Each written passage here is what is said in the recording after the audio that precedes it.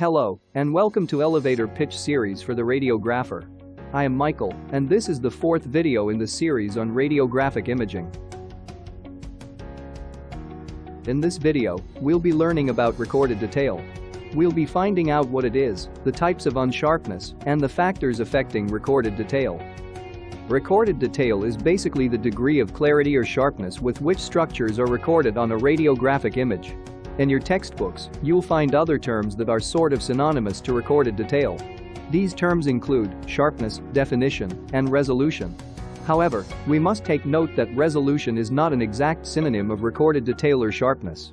Rather, resolution helps to quantify the amount of recorded detail on an image.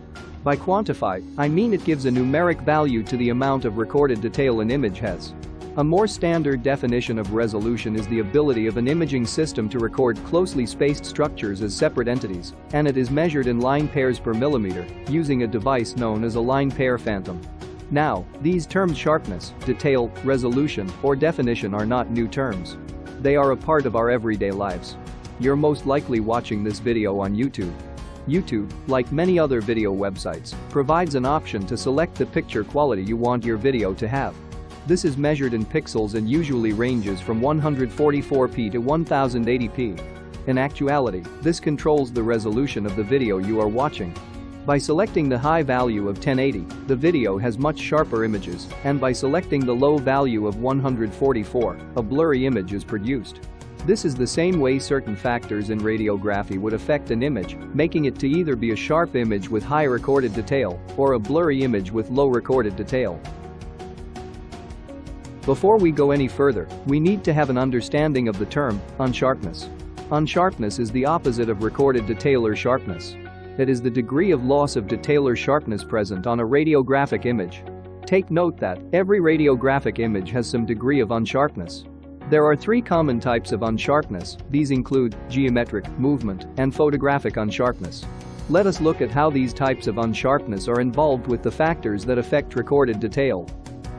That takes us to the factors affecting recorded detail. First is motion. Have you ever tried taking a photograph of a child that wouldn't stay still? You would most likely get a blurry image. This is the same effect that motion has on a radiographic image. Motion is known to severely degrade the recorded detail on a radiographic image, and the type of unsharpness associated with motion is movement unsharpness. There are three common types of movement unsharpness. First, unsharpness due to voluntary patient movement. This occurs in uncooperative patients or in patients who have not been sufficiently instructed on the need to stay still for a radiograph. This is best addressed by giving the necessary instructions and utilizing appropriate immobilization methods. The second is unsharpness due to involuntary patient movement. There are parts of the body which move without our control. The heartbeat and bowel movements are examples of this. Unsharpness due to these movements can be prevented by taking advantage of the reciprocity law. The exposure time, S, is reduced, and the MA increased to arrive at the same density. With shorter exposure time, the image can be acquired before a movement disrupts the detail. Another common type of movement unsharpness is that due to equipment movement. An unsteady tube can move slightly during an examination, causing blurring. This is why the radiographer must ensure the tube is locked in place before proceeding to acquire the image. The next factor affecting recorded detail is distance. The two types of distance that affect the recorded detail are the object image distance and the source image distance. The object image distance, or OID for short, is the distance between the anatomical part and the image receptor.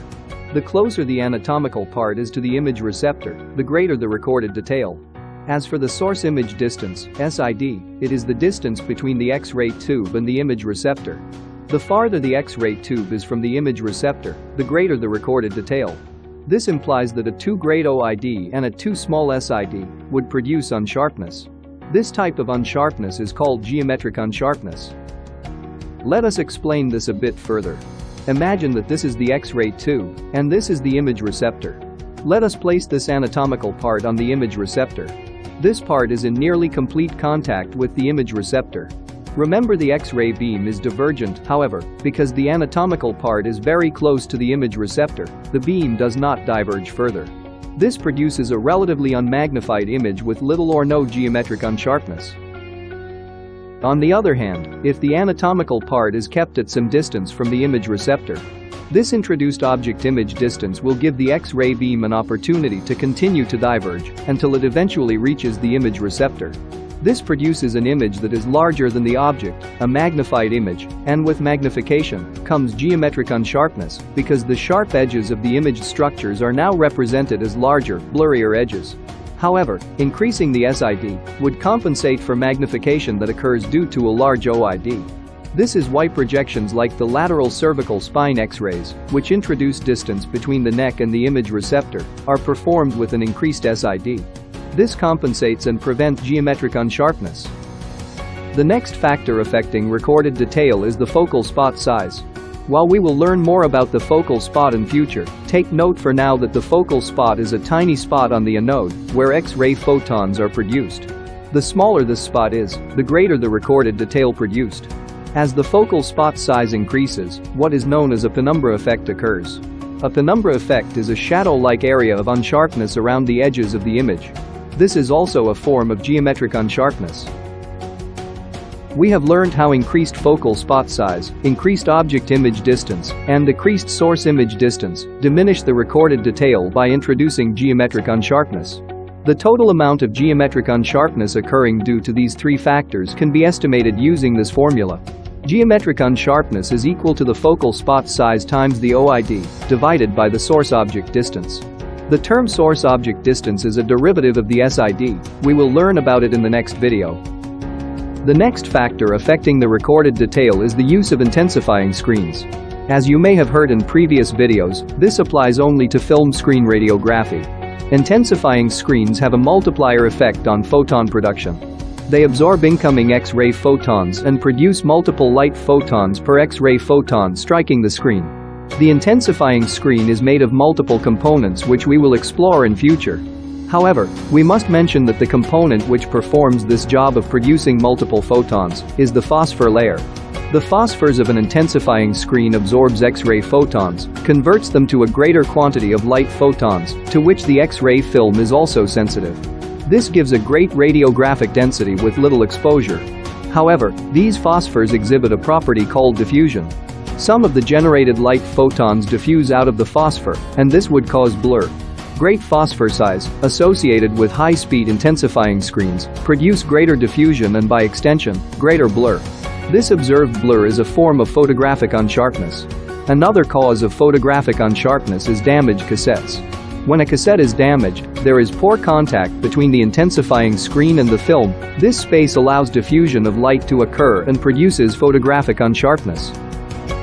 Earlier in this video, we stated that every radiographic image possesses some degree of unsharpness. Let us conclude by explaining what that means. The three sources of unsharpness are linked in a certain manner. In a bid to control one, the other pops up. For example, in the case of an uncooperative patient, the radiographer can opt to control movement unsharpness by using a fast intensifying screen. This might solve the issue of movement, but will inevitably produce an increased photographic unsharpness due to the larger phosphor size of fast intensifying screens. Also, trying to avoid geometric unsharpness by using a small focal spot will almost always require you to increase the exposure time, making it more likely for movement unsharpness to occur. This cycle goes on and on. It explains why no image can be 100% unsharpness free. The radiographer must, however, ensure unsharpness is reduced to the lowest level possible. That concludes this video on recorded detail. We look forward to your questions and comments in the comments section or via email. If you love this video and would want more content, please subscribe and share with your colleagues. Until next time, do enjoy the learning process and take care.